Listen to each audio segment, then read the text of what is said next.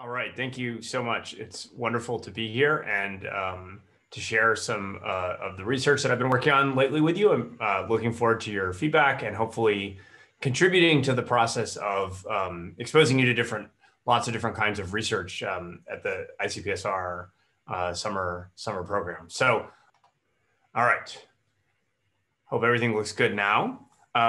So I want to acknowledge these co-authors who I've worked with on these research projects. And as I was saying, what I'll be sharing with you are the results of a research that I've been doing on three closely related claims about the role of misinformation in our politics, both how people are exposed to it and how we might counter it. This is obviously most salient in the context of, and I'll share those claims with you in one minute. These claims are most salient in our current environment in the context of COVID-19. That's a context where people are very worried about the role of misinformation and how people are being exposed to it, as well as what we might do to counter it. These are some data from very early in the pandemic, illustrating at least among the public, they think they see a lot of misinformation, and many of them do report believing in some of the unsupported claims that were out there. Now, as we can talk about, of course, the so-called lab leak hypothesis is now a matter of debate, but there's certainly very little evidence for the developed intentionally claim, despite all the controversy over that issue. So what we want to do in these research projects was examine these three closely related claims, which come up over and over again in the context of specific controversies over matters of fact, as like what we've seen during the COVID-19 pandemic. The first claim is about the information diets of Americans. Specifically, the claim is that people are in so-called echo chambers of like-minded information. When they consume information online, they're disproportionately being fed information that seems to confirm their predispositions. And in this way, that process of differential information exposure is contributing to polarization, contributing to misperceptions, contributing to extremism. The second claim is the claim that in particular, people are consuming lots and lots of so-called fake news or extreme content from platforms like YouTube. Okay, and then the final claim is it's very difficult to counter these sorts of claims because when we try to, by exposing people to corrective information in the form of for instance, fact checks, those will actually backfire. And you see some mix of these claims often in combination to support the sorts of sweeping generalizations we'll hear that we're in a post-truth society, that we're in a so-called infodemic, that people are being, that truth doesn't matter anymore and things like that. And I don't want to minimize any of these concerns. They're very serious. Okay? But the empirical claims that are being made are ones we should be evaluating using the tools of social science. And I will submit to you that in their more extreme versions of the sort that I've highlighted here, these are myths. And I'll be specific about what I mean by that. So what I'll share with you is research showing first that the online echo chamber claim is greatly overstated. It's actually quite rare for Americans to have highly slanted information diets in general. It's really a small subset of the population that consumes a lot of pro-attitudinal information. Second, in particular, when we dig down on these particular areas of concern, so-called fake news and extremist content on YouTube, we find a very similar pattern. We find that the average person is consuming none of this information or very little, and it's really only small minorities of the population that are consuming this in appreciable volumes. However, those folks who are consuming this information are, in some cases, consuming quite a lot of it. So if you put these two sets of findings together, it really changes our understanding, I'll argue, of the nature of the problem. It's not that the average person is in an echo chamber, or the average person is consuming a lot of fake news or extremist content from YouTube. It's really that there's a small, highly vocal, highly visible minority of people who are doing so. They're providing an audience for elites, for content entrepreneurs that, is big enough to induce more of this kind of content and to make it visible in our public life, even when they really represent a very small percentage of the public. And then finally, what I'll do is I'll talk about my research on what we can do about the misinformation that is out there and is very much a problem. And what I'll show is that the research has been done since some of the very first work in this field by my co-author, Jason Reifler, and myself. What we find and what others have found as research has gone on in this field is that corrections are usually effective at increasing the accuracy of people's beliefs. When you expose people to corrective information, their perceptions of the accuracy of the claims in question tend to go down. So in other words, we're reducing the misperceptions in question. However, what we're showing in new research that I'll share with you and what others have, I think, are increasingly finding as well is that these effects do not persist. It's very difficult to induce lasting changes in misperceptions. And again, this changes our understanding of the problem. It's not that we can't get people to accept fact checks. It's instead that we can't induce lasting change in their factual beliefs, even for fact checks that they that do have the intended effect on their beliefs at the moment of exposure. Okay, so the two theoretical frameworks that are relevant here are huge literatures on two related but distinct topics. The first is what's often called selective exposure. And this is the idea that people tend to have a preference for congenial information that's consistent with their predispositions, group identity, whatever might lead them to have some kind of a preference for one type of information versus another. These preferences that they might have may cause them to selectively consume that information which is congenial to them, and at least to some extent avoid information that's counterattitudinal. It's hotly debated the extent to which that those preferences are symmetric, but at least a preference for pro-attitudinal information is something that's been shown in a lot of prior research. What I want to push harder on is the notion that when you ask people which of these would you like to consume, and they tell you the pro-attitudinal information, I want to push on the notion that that means that in practice, they will be making those choices at scale over and over again in the course of their life with everything else that's going on and all the other influences on their information diet. What my co-authors and I show in a literature review we did, looking across this entire literature, is it's really only a subset of people who have these strong selective exposure preferences, who are really making an effort to consume heavily pro-attitudinal information, particularly from like-minded outlets. And it's many other people have relatively balanced information diets, or it turns out, pay very little attention to politics at all. The second theoretical framework that's relevant here is directionally motivated reasoning.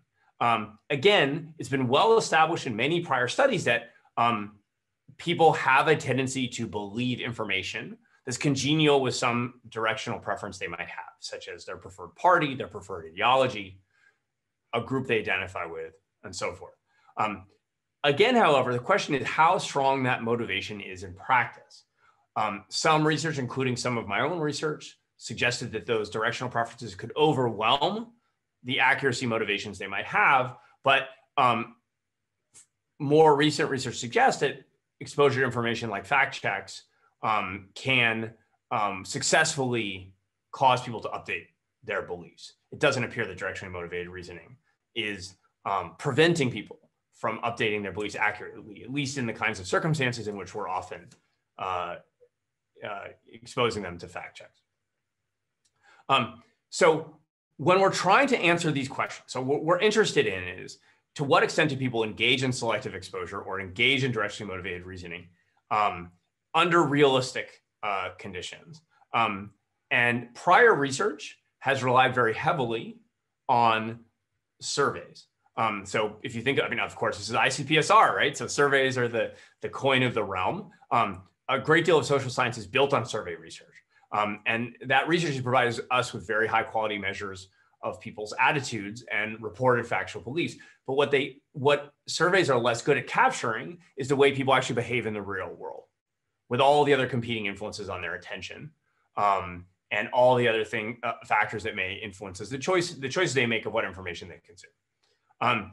There's been a more recent stream of research, so maybe in the last 10 to 15 years, that uses what's often called digital trace data to measure the information people are exposed to. And that's proven to be quite valuable in understanding how people behave out of the survey context, what information consumption choices they actually make, how information actually spreads in the real world. But that type of research has often lacked corresponding measures of people's attitudes and preferences. That's really important for understanding who these people are that are making these information consumption choices. And so what I'll be sharing with you is results from a series of studies by my co-author, Andy Guess, and then a series of collaborations between Guess, myself, and other co-authors, especially Jason Reifler, where we combine survey measures of people's attitudes and preferences with digital trace data that allows us to observe their actual information consumption behavior. All right, so the first myth that we'll be talking about is this claim that most Americans are in online echo chambers. This is a claim that's, I think it's hard to avoid this claim. It's been in circulation in some form, dating at least back to Cass Sunstein's book, Republic.com, which came out in kind of early days of the internet when there were a lot of idealized notions about how the internet would expose people to truth. And Sunstein said, no, actually, we're going to get this highly personalized information stream that's going to cater to our preferences in perverse ways. And as time has gone on, and in particular, as social media has risen, there has been a growth in people invoking this claim that people are in echo chambers online, and that's contributing to the polarization that we see in the real world. You see this again and again in media coverage of issues related to polarization, of issues related to misinformation and online discourse, as in the examples here. But these kinds of sweeping generalizations and anecdotes that people offer don't really test these notions empirically. So my co-author, Andy Guess, has a very important paper that's now in the American Journal of Political Science that interrogates these claims. And importantly, interrogates these claims using that powerful combination of survey data paired with digital trace data. And so the survey data comes from a panel at the survey company YouGov, the special pulse panel they have, where there's an opt-in internet sample that's matched and weighted to approximate the U.S. Population, and it's a special panel of people who've also agreed to provide anonymized information on their web browsing behavior as part of their participation in the survey panel. So on the margin, you should think of this as trading off some degree of representativeness for this very rich digital behavioral data. So the approximation of a probability sample is a bit more imperfect than your average YouGov sample, but the sample is quite diverse, hits a lot of benchmarks for a survey, and has this rich behavioral data. I'm happy to talk about that more in Q&A. What Andy's graphing here that's allows us to adjudicate the claim in question is media information consumption data that he takes from the digital trace data that's been collected as part of their participation in the YouGov Pulse panel. People visit websites. Those websites are made available to the researcher in the form of a list with a time and a URL. Andy is simply mapping those URLs to the estimated slant of a large number of websites produced by data scientists at Facebook using the information sharing behaviors of Facebook users. So they scale websites from the most liberal to the most conservative by how often they're shared by self-identified liberals versus conservatives on Facebook. So people who in their profile say they're liberal or conservative. So here, a -1 would indicate a site that is exclusively shared by self-identified liberals, never shared by self-identified conservatives. Conversely, a 1 on the right would be a site that is exclusively shared by self-identified conservatives, never by self-identified liberals.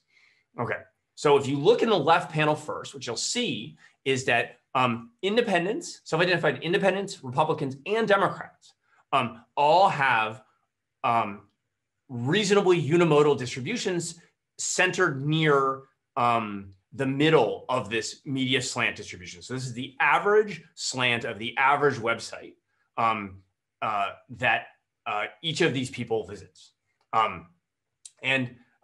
What these data are indicating, although you can see that there's the distribution of Republicans with average media diets on the conservative side of things is a little bit greater, and conversely for Democrats there's a kind of a hump on the left shoulder of that distribution, if you will, indicating that there's some Democrats who have media diets with a more liberal slant on average. You can see they're actually far more centrist than the media discourse would lead you to assume.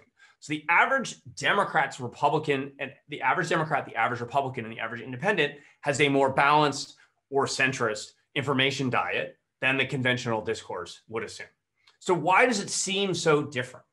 Okay, so that's where I want to direct you to the panel on the right, which shows instead of the average slant of the average respondent's media diet, it looks at the overall distribution of websites viewed by Democrats and Republicans. And there you can see the stark divergence between Democrats and Republicans, where there's a lot of Democratic traffic to heavily liberal sites on the left side of the figure, and there's a huge hump on the right side of the figure among Republicans that has no counterpart among Democrats, right? Corresponding to the Fox News and Breitbart type websites that Republicans differentially consume. So why are these so different? Well, it turns out there's a relatively small subset of people who consume a lot of political news. And the people who consume the most political news have highly polarized information diets. And they are driving this and as a result of their differential consumption of political news, we have this highly polarized traffic distribution on the right, even though the average person's traffic data is far less polarized, as the panel on the left suggests. There's evidence of this in other areas too, that the tendency towards selective exposure is overstated. In later research, we looked at exposure to websites related to vaccines between 2016 and 2019.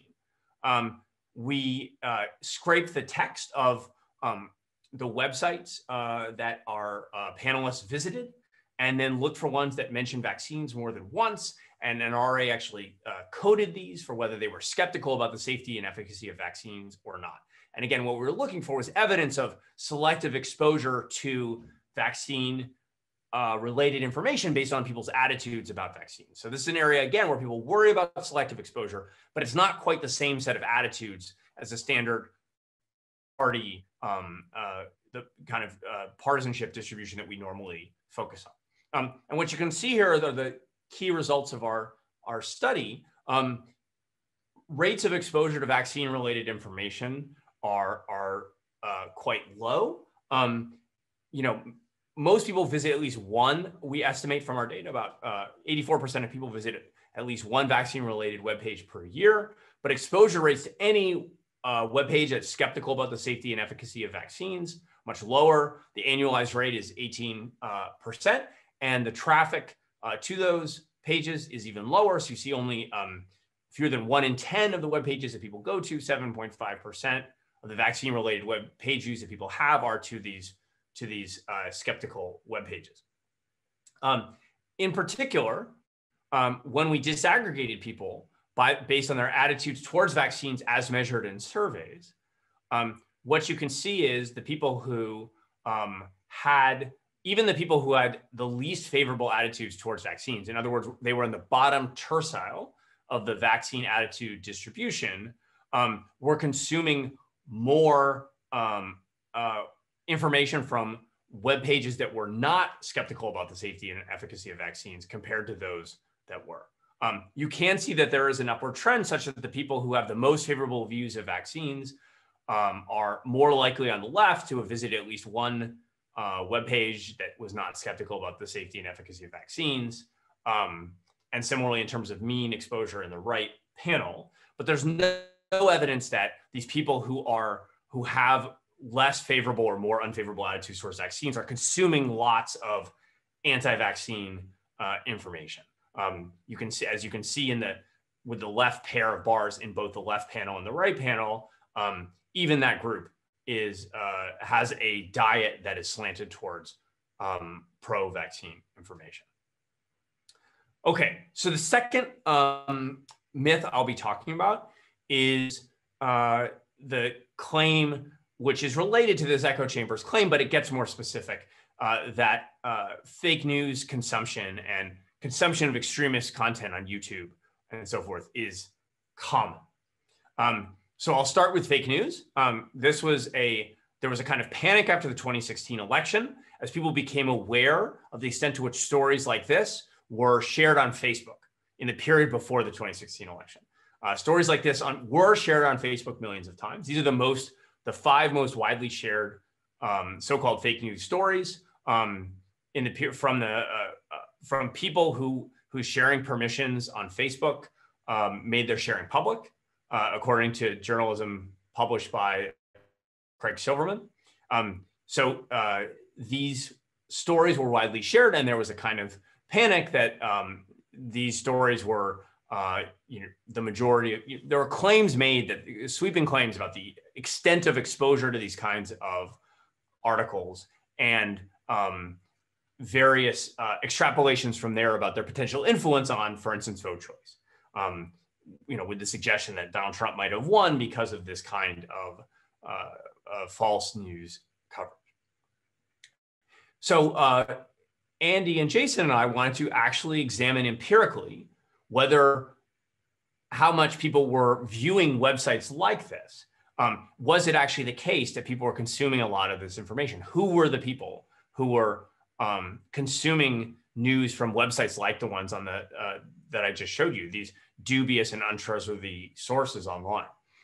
So using the same kind of YouGov pulse data, online sample matched and weighted to approximate a nationally representative sample with paired behavioral data that has timestamped URL exposures, we looked at how often people in the approximately 6 weeks up to and just after the 2016 election visited one of a huge set of sites that had been identified as untrustworthy in prior research. So these were websites that in this Grinberg et al. Science article had been identified as using either known proprietors of known producers of misinformation, or sites that used editorial processes that were unreliable.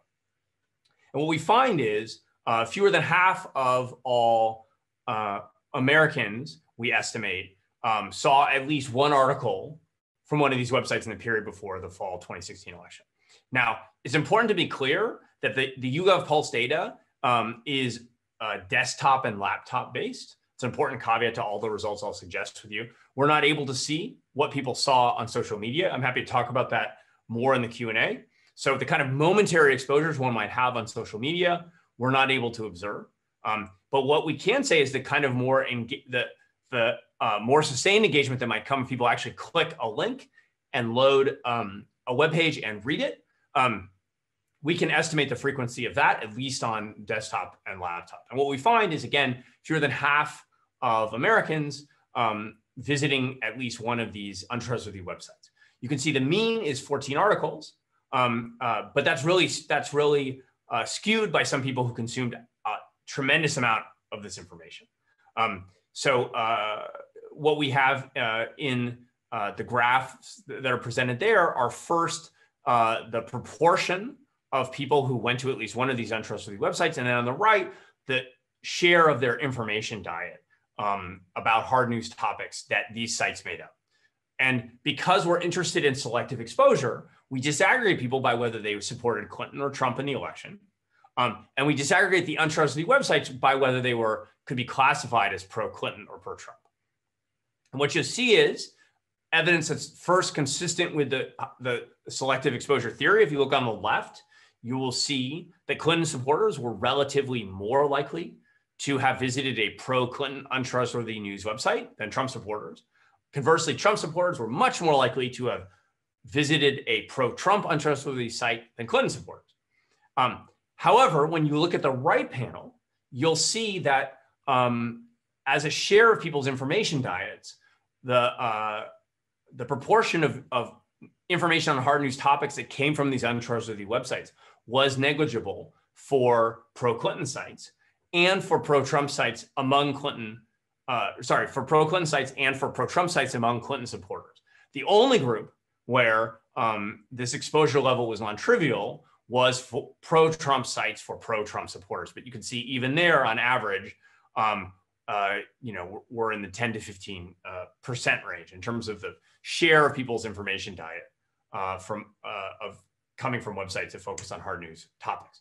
Now, I've told you that selective exposure is something that really varies across the population in a granular way. So what we're going to do here is disaggregate the information diets of our panelists on the liberal to conservative spectrum, using the same approach that Andy Guest used in the prior research I shared with you.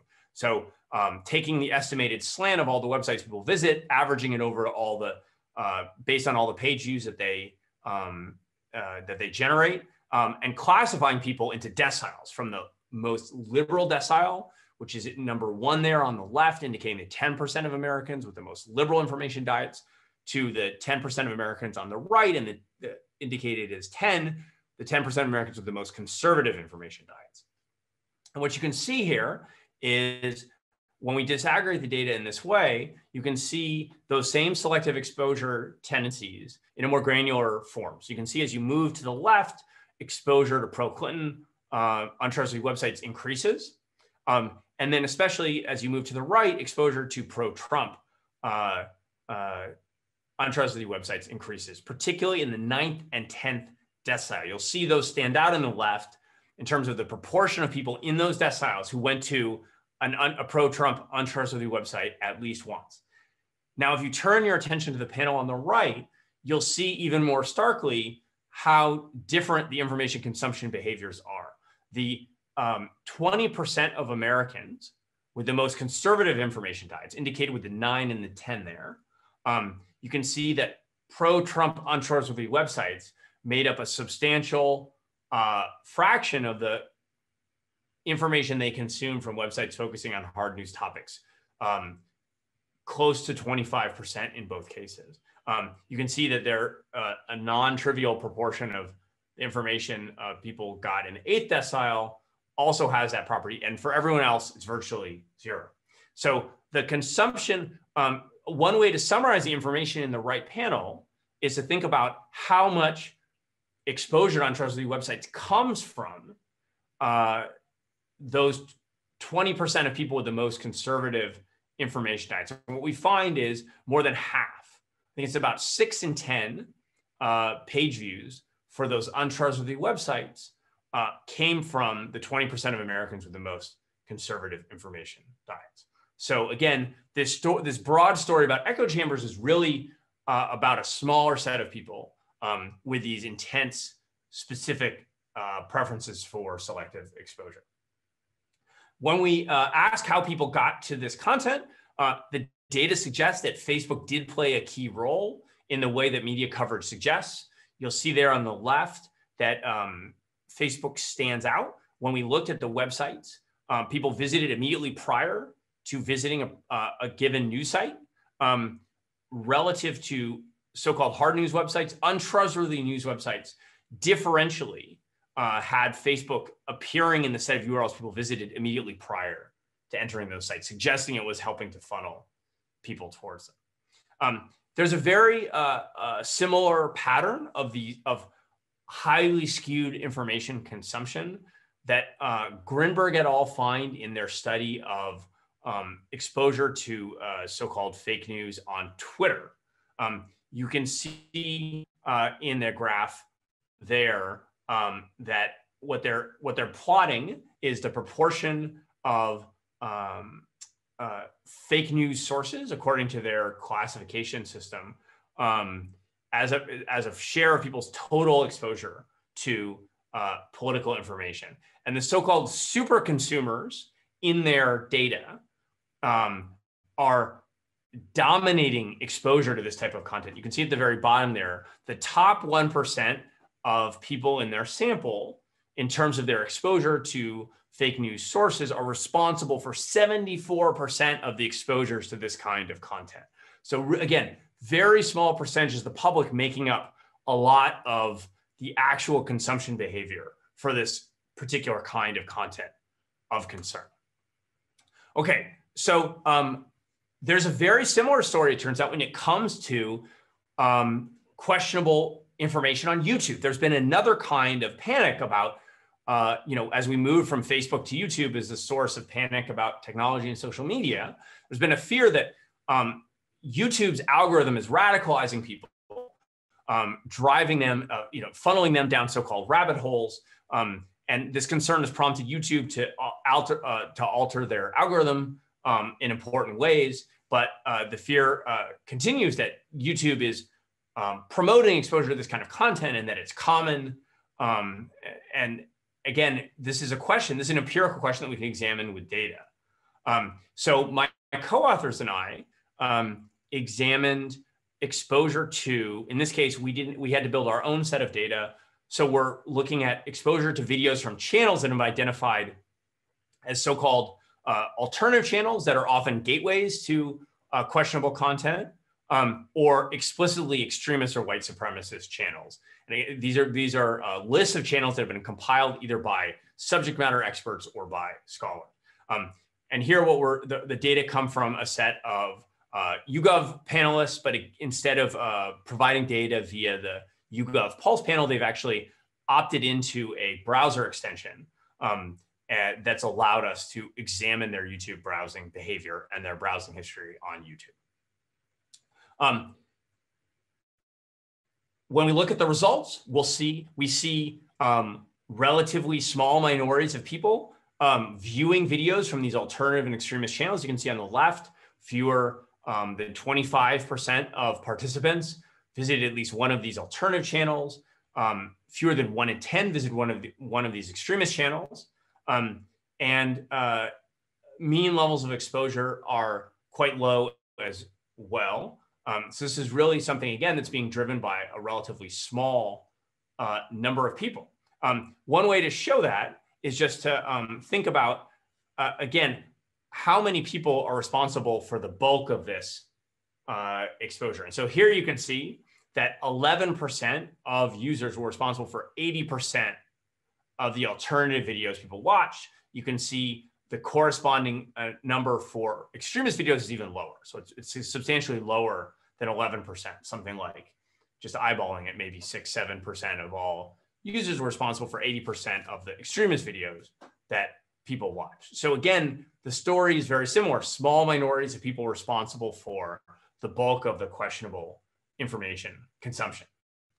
Who are these people? Well, we were able to survey participants who had previously taken part in a survey that administered a standard measure of racial resentment. And when we did that, what we see is that, especially when it comes to mean videos watched, which is in the right panel, people who scored high in the top tercile of racial resentment using that standard measure consumed substantially more videos from alternative or extremist channels. Virtually all of the extremist video channel consumption in particular came from people in that top tercile of racial resentment. So in other words, it's not the average person who is consuming and countering this content via the so-called rabbit holes hypothesis, but instead people who are high in racial resentment, who, as the data I'm about to show you will suggest, don't seem to be getting recommended that content as much as seeking it out. And the basis for that statement is that we actually were able to capture the recommendations that were being offered to people. And what we find is that when people are watching videos of any other type, besides these alternative channels and extremist channels we've identified, the recommendations that they're offered overwhelmingly are not to these alternative or extremist channels. You can see in the top, 98% of recommendations that people receive are when they're watching these other kinds of content.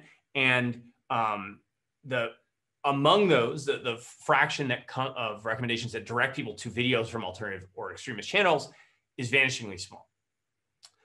However, when it comes to people who are already watching alternative or extremist channels, then the recommendations are more likely to direct people to potentially harmful content. And you can see in particular in the center panel in the top row, that when people are watching alternative channels, they're often recommended other videos from alternative channels. And about less than half of the recommendations are to alternative or extremist channels, but a substantial minority. And you can see in the top right that when people are watching extremist content, that they're a minority of recommendations, but a non-trivial one, direct them to other videos from extremist channels. So it doesn't appear to be the case, in other words, that people are being recommended this content when they're watching innocuous videos of other types, but when they, by whatever means, reach this content, they are being recommended more of it, right? If these are people who already have high levels of, for instance, racial resentment that this content appeals to, you can imagine how they might come to watch more of it.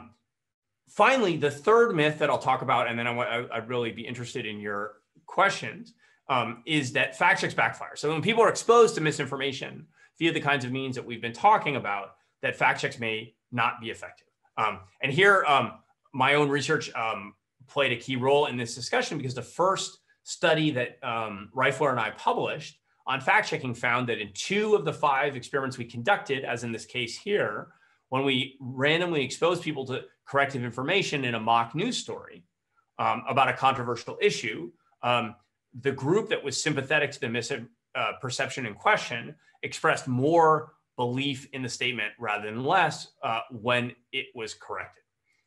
The backfire effect received a great deal of media coverage, and in the process, people extrapolated that fact checks always backfire, which was not a claim we made, and is certainly not something that subsequent research has borne out. An example here from research I've conducted with Reifler and Ethan Porter at GW and Tom Wood at OSU, looking at fact-checking Donald Trump's convention speech in 2016, which warned of rising crime. And we tested a fact check which explained to people that actually crime was down over the prior 10 years, quite substantially. And what we find is that that fact check decreased people's misperceptions about crime. And so that's indicated here by moving to the left. Higher values on the x-axis indicate greater misperceptions. And importantly, we saw that movement both among Trump voters and among Clinton voters.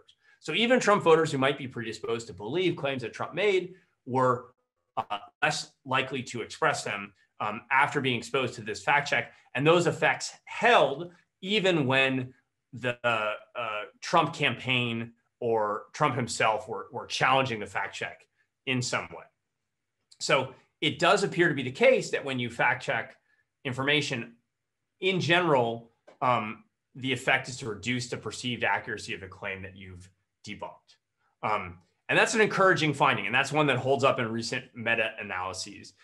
It's not an artifact of any particular study. However, there is this question: if that's the case, then why are misperceptions seemingly so common? So my co-authors and I did a series of experiments during the COVID-19 pandemic, testing the effects of fact-checking myths about COVID-19 in 3 countries, the US, the UK, and Canada. The US and UK studies are multi-wave, which allows us to examine persistence in the effects we observe over time. Okay, so we're able to see what happens if you fact-check information, not just at the time that you expose people to that corrective information, but afterwards, when we return to you later and ask you what you believe. Does that fact check leave a lasting impression or not? People were asked in these surveys about 3 types of claims. The false beliefs that people in the treatment condition were shown fact checks of, such as the claim that the coronavirus was a bioweapon, Other false beliefs that were not targeted with fact checks, such as the claim that eating garlic prevents infection, and then true claims about COVID-19, such as loss of taste or smell being one of the symptoms that people might experience.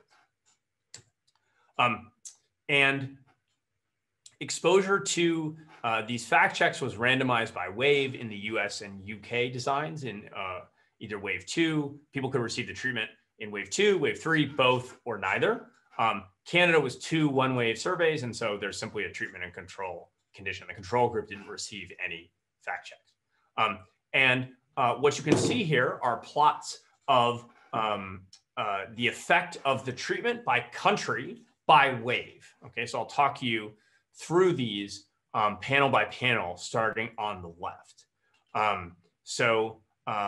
What you can see is in the pre-treatment wave, wave 1, in the US and UK, consistent with randomization being successful, there's no difference in mean beliefs in the fact checks that were, in the beliefs that were targeted by the fact checks.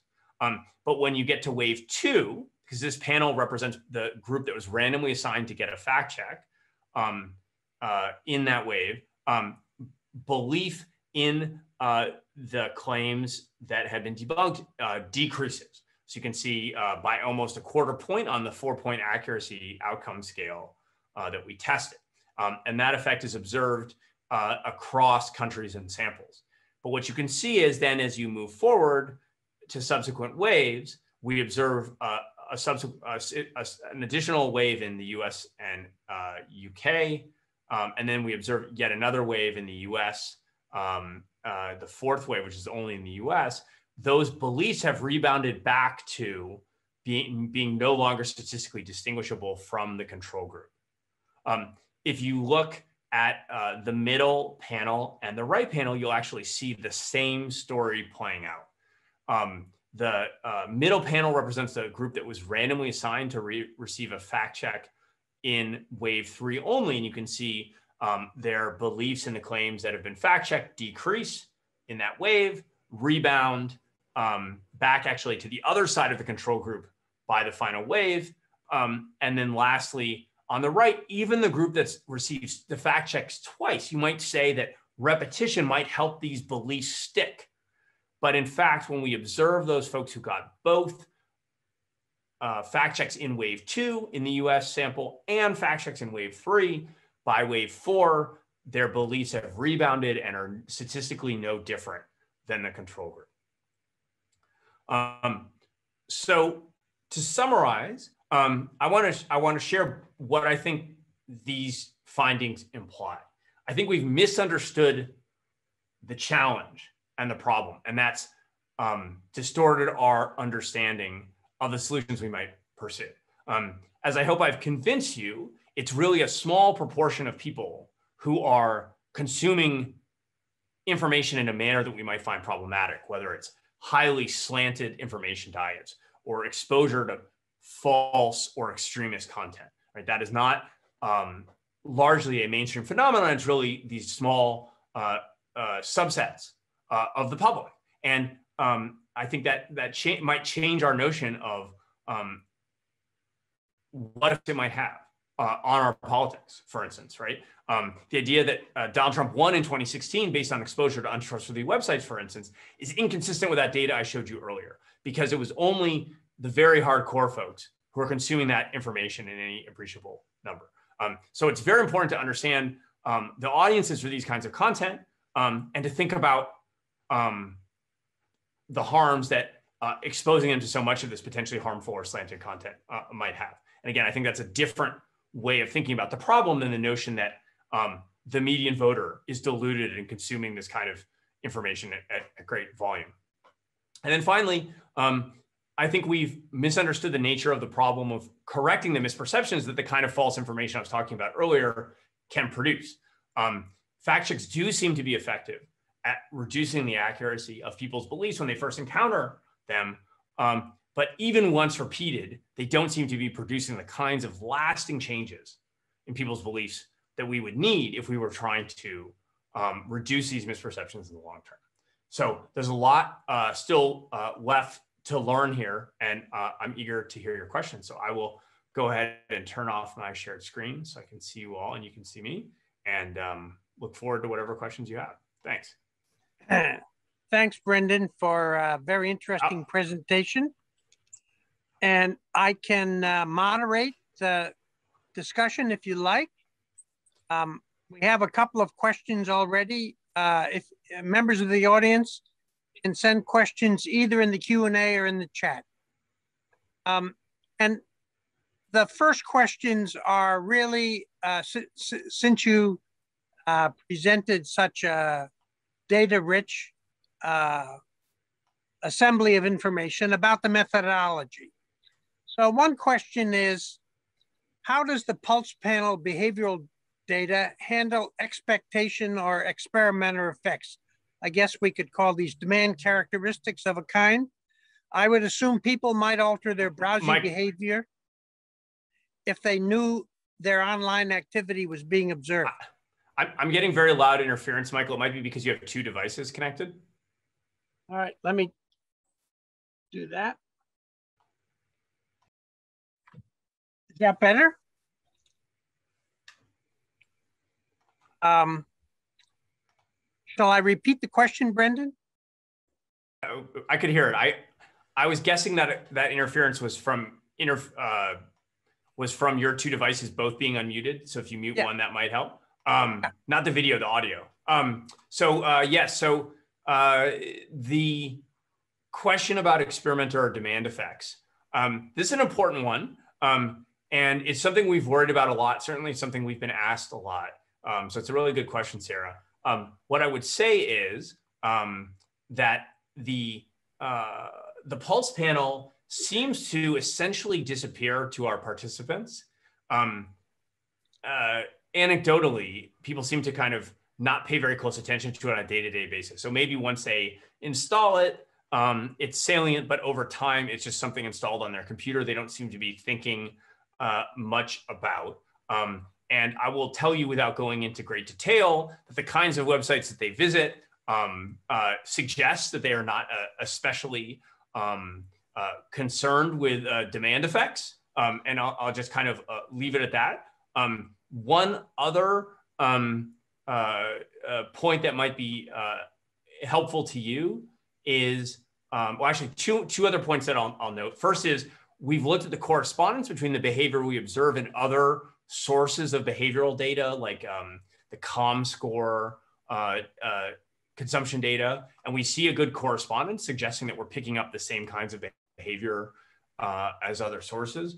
The other point that I'll add is that when we survey people who use the Pulse panel, you might worry about the corresponding fear, which is these people are a little too unconcerned about their privacy.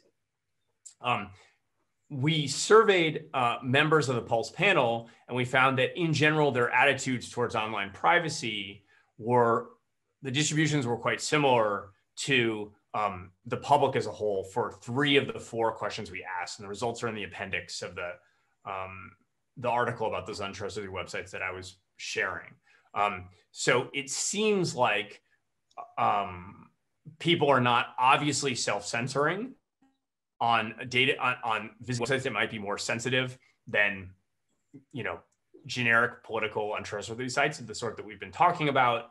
And on the other hand, they don't seem to have freakishly weird privacy attitudes either. We can't rule this out though, and that's why one of the reasons why it's so important to get lots of different kinds of digital behavioral data and not get too overinvested in the particular behavior of the YouGov Pulse panel, which a lot of this data I've been sharing with you is from, but we're going to do best in this area if we triangulate using a lot of different sources. Another question is whether you asked the same set of questions in each wave. I'm not sure which of the studies that refers to, but. I'm going to guess it's the COVID study because that was the multi-wave one. And yes, we did.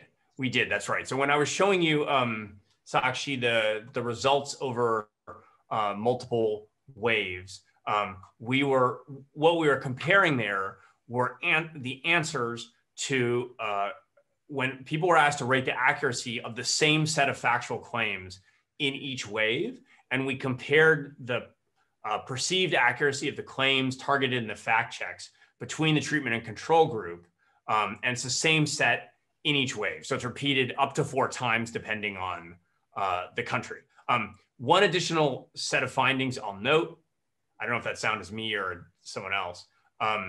One additional finding I'll note is that we didn't find consistent evidence of spillovers of fact check exposure to people's other beliefs, their beliefs in the true or false claims that were not the subject of the fact check, with one exception. If you recall, one of the fact checks was about the bioweapon claim. We had a kind of lab leak claim, which at the time we designed the study was thought of as a misperception and now has come, into question. We do observe exposure to the fact check debunking the bioweapon claim, driving down belief in the associated lab leak claim. When you set up your presentation, Brendan, you talked about information exposure and consumption patterns by framing it as relevant possibly to selective exposure and to motivated reasoning as possible explanations. You didn't say anything about this at the end. What is your belief now based upon your work about selective exposure and motivated reasoning? Oh, that's a great question. Yes. So the way I think about it is that the kinds of stylized survey measures and experiments we've done in the past don't adequately capture the extent to which those factors operate in the real world. So let me start with selective exposure. The conclusion I have is that selective exposure is far more heterogeneous than survey measures really allow us to observe. And let me give you an example of that. We might do a poll and we might say to people, what's your preferred or most trusted source of news? And we might get 30 to 40% of Americans say who would indicate Fox News. But what our data suggests is that among that group, there are people who, yes, if you told them turn on a news channel, would select Fox, but almost never pay attention to politics. And there are also people in that group who would be consuming Fox and Fox-like information in vast quantities. And their levels of consumption of that kind of pro-attitudinal information are just orders of magnitude different. And so selective exposure really isn't capturing that heterogeneity. And actually, there's a third group in there that I should mention.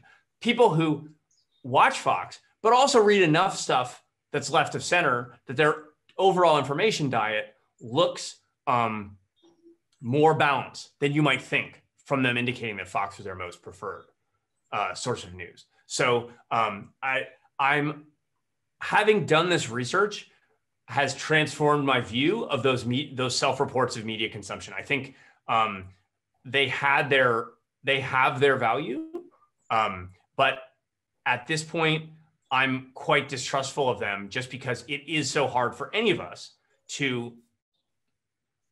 Michael, do you mind muting in case that's you? Not me.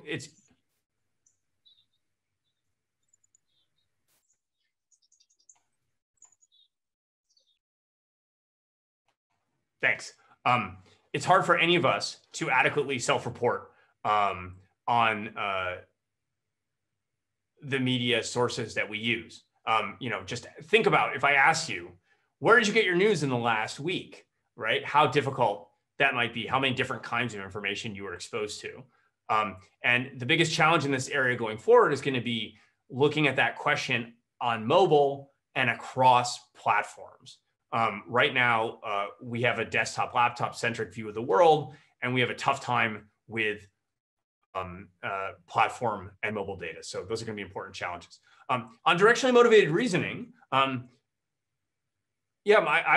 very much updated my views.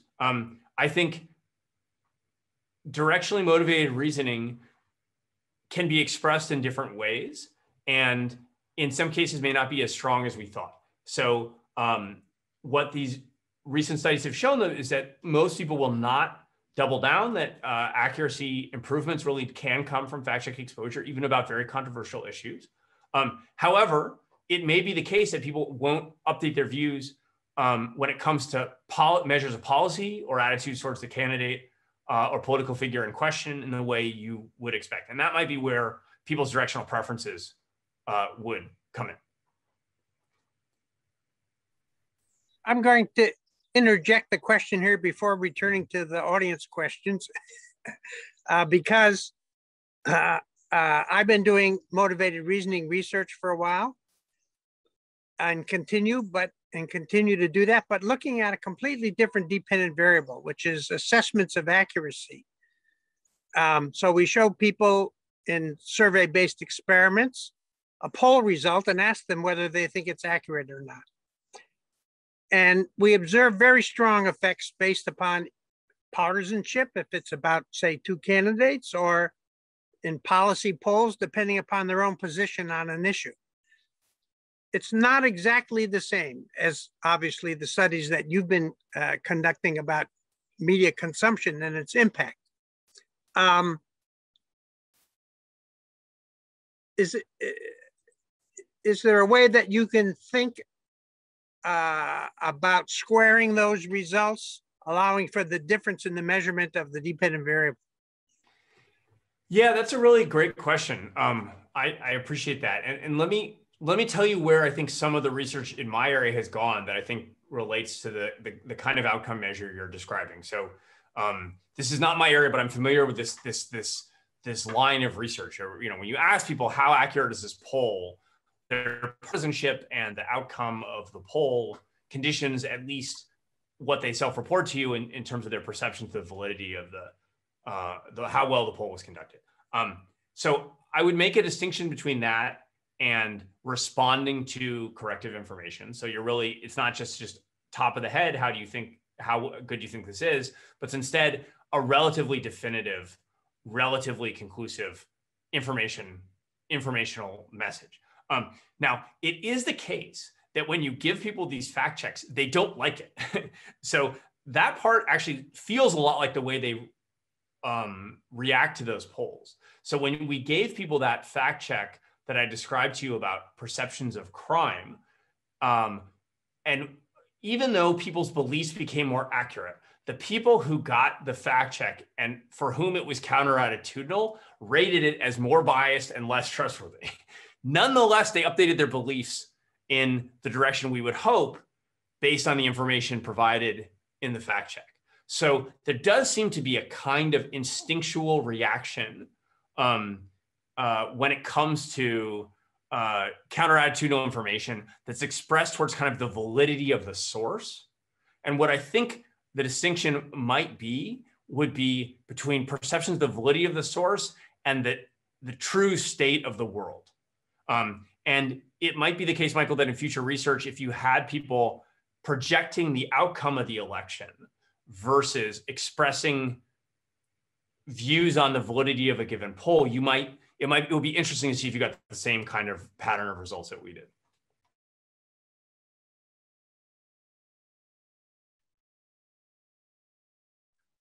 From an audience member, did you observe heterogeneous fact-checking treatment effects within the sample? For example, was the fact-checking more persistent for some folks, perhaps systematically, even though the average seemed to revert? I'm sorry, I can't read the end of the sentence, whether it's reverse or revert.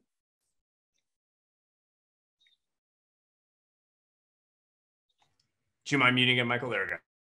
Yeah, so that's a great question. So this research is so fresh that I can only answer that question in part, but let me describe to you the findings that we have. It's an important one. So the research that we've done, the analysis of the COVID experiment I described to you is pre-registered, and our pre-registered heterogeneous treatment effect analysis looks at a series of factors that we thought might affect people's vulnerability to false information and receptiveness to fact checks, but that's kind of posed as a series of research questions. So things like trust in health institutions, approval of the chief executive in a given country, conspiracy predispositions, and actually prior misperceptions themselves, which we're able to measure in this pre-treatment wave. And we look systematically using a measurement, a heterogeneous treatment effect estimation technique called Bayesian causal forest to estimate to what extent the effects vary by those factors. What we find, interestingly and encouragingly, which I didn't have time to share with you earlier, is that in the wave in question, the effects were larger, not smaller, with the folks who were most vulnerable to the misinformation in question. So the effects were larger among people who had higher levels of prior misinformation. The effects were larger on people who had these attitudinal predispositions that might make them more vulnerable, like approval of President Trump here in the U.S., lower trust in health institutions, and so forth. And I think that's a kind of interesting, provocative finding. It suggests that the hope for fact checks might be greater than we think, and that people might actually be willing to revise their views. Those folks in particular, if you want to think about it in a pretty simple framework, just have more room to move, right? So they have higher levels of misperception, so they kind of have farther that they can go down.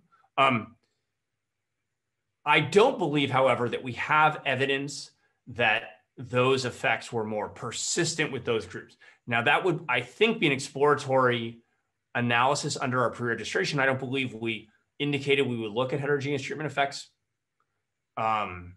persisting, but I have to double check that. But my recollection is that we either haven't examined that or we find no evidence for it, which is a discouraging finding. It would be great if we could say at least some groups showed evidence of persistence. And I'll double check that with my co-authors. And if this is of interest to you, anonymous attendee, please feel free to follow up with me. I'd be happy to share that result.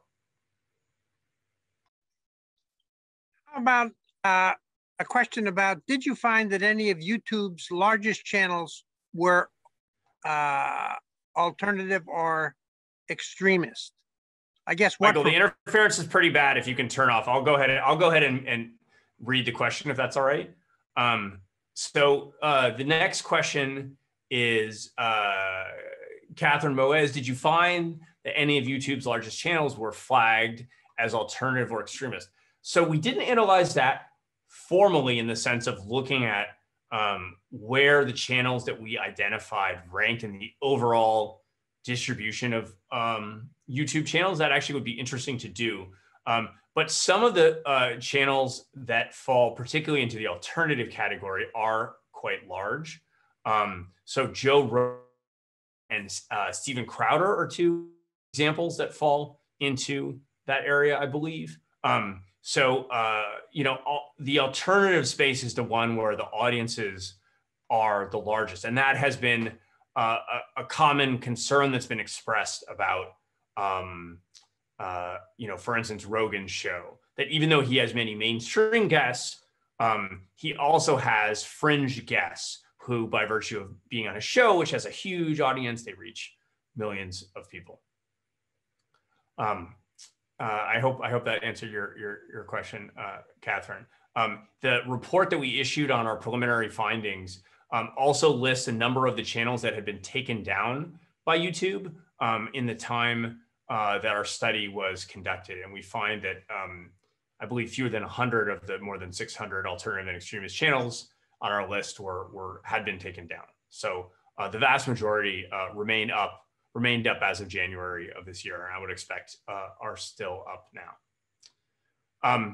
Okay, I'm going to go to Michael Martinez's question, which asks about the scaling of the pulse data. And I'll also ask if others have questions, I guess, because we're not able to jump in live. Unless you want me freestyling at length, please ask more questions. So Michael asked if the pulse data scale non-political sites. So he says, for example, if 65% of those who visit the Walmart website for shopping are self-identified conservatives, would that affect the distribution of conservative site visits that you showed? So the answer is no. But let me explain a little more about how that works. The scaling that we're using relies on these data that are referred to from the Bakshi et al. Article in Science on selective exposure and information consumption on Facebook. The scaling was of the top 500 websites focused on hard news topics. The term hard news can be a bit confusing here. This doesn't mean that there was a kind of filter for how carefully the news was collected according to journalistic standards. Instead, they basically built a classifier for the kinds of topics that hard news sites cover, things about government and public policy and so forth, and use that to determine which websites to set in that 500 that are the basis for these scalings of people's information diets. They're all websites that have been classified as focusing on hard news topics. There are some edge cases that are worth bearing in mind. And if you look at Andy's AJPS article, he gets into the issue of the old portals. So it turns out that lots of people still have their homepage set to AOL.com and Yahoo.com, and they accordingly have often wire copy news on the front page that lots of people are being exposed to, even though those sites have other kinds of functions and features as well. But it wouldn't cover a website like Walmart.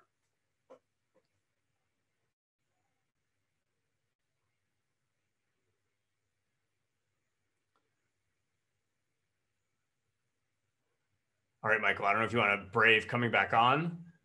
Should we? I'm going to try. We have a few more minutes that we can take additional questions for Brendan.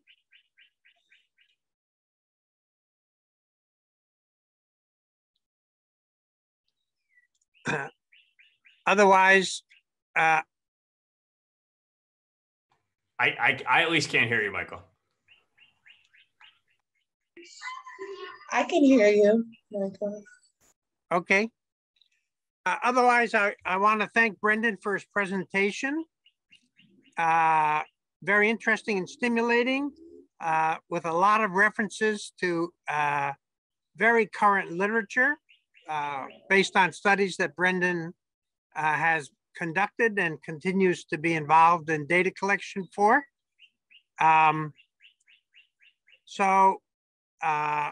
Thank you very much, Brendan, for being with us this evening and for your presentation. And thank you to the audience members.